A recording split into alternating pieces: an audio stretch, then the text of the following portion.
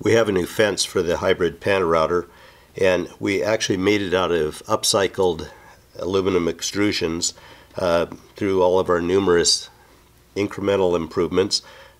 We've ended up with some extrusions that are no longer needed or used, so we decided to put them to good use and have made a really interesting and really effective new system for a fence.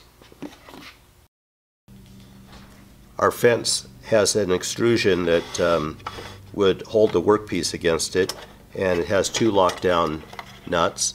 There's another lockdown nut actually that's actuated first on the back of the table. So we secure first to the back and then lock the side nuts down, and then any workpiece that's located on the table is held very square and very secure. Again, we're able to use the clamp,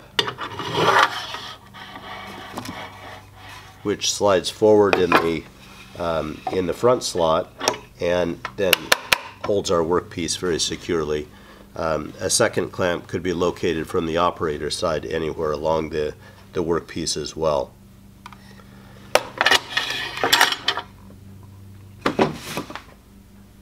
One of the great features of our new system is that we have a scale that's located along the back rail, and the scale is actually double size.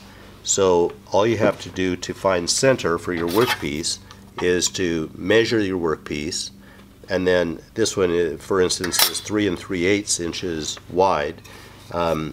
We don't even have to find the center of our workpiece. We just set 3 3/8 to in our back scale, lock it down, and our workpiece is centered just that easily.